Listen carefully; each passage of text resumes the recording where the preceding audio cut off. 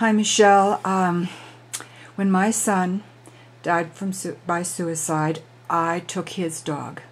And his dog and my 4 dogs together have been the biggest comfort to me. Is that normal?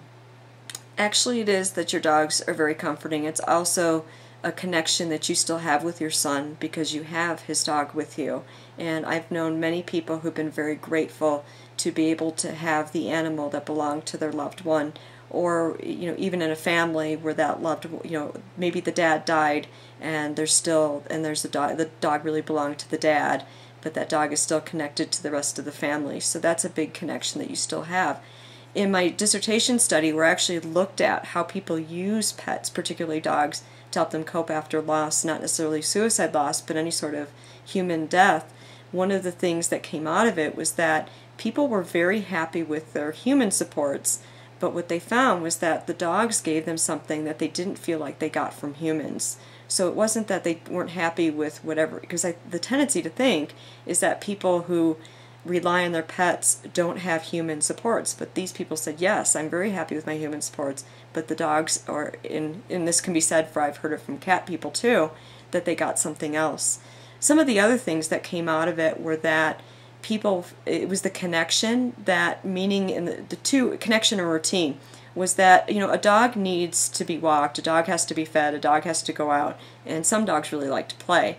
So despite the fact that the person who was surviving the loss didn't want to get out of bed in the morning, that person had to, because the dog needed to be cared for. And a lot of people said that they were forced into that routine that they didn't want to have anymore, but it was really helpful. The other thing that happens is that getting out and walking, obviously, or running a dog is a very good thing. But then what typically happens is you end up talking to people. And sometimes when you're talking to people, you don't have to talk about the loss. Maybe you're afraid to talk to people because you're tired of talking about the loss. But here you have an opportunity to talk about these 2 dogs, this person's dog and your dog meeting. And so that's actually another connection that can be very helpful, and it takes your mind off with your loss, and also reminds you that there's still the world out there and there are still good things in the world because you have these people who may not even know what you're going through. Another thing that people said was the laughter that the antics gave them, that they would watch the dog and how just it made them feel just really good, because we know that laughter is very, very helpful. When my father died in 2006, and we had actually planned to get my mom a dog, and that was already in the works. We had the dog for my mom, and she was actually supposed to get him 2 weeks after what ended up being when my dad died. And this is not something we would have, we wouldn't have just run out and gotten my mom a dog if my dad died.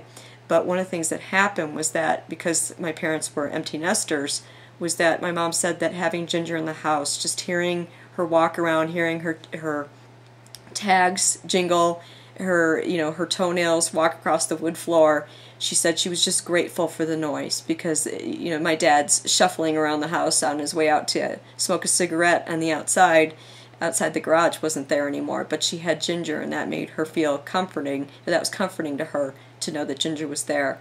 So the reality is that for many people, pets do provide something different, and the more we are considering pets part of our families, the more that we're also acknowledging how much they help us in times of loss and keep us instilled with hope. I feel better. Thank you, Michelle.